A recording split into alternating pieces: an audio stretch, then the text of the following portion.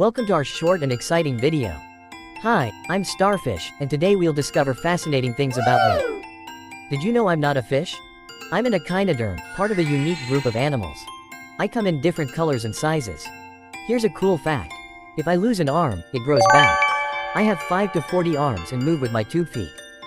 And guess what? I can change colors too.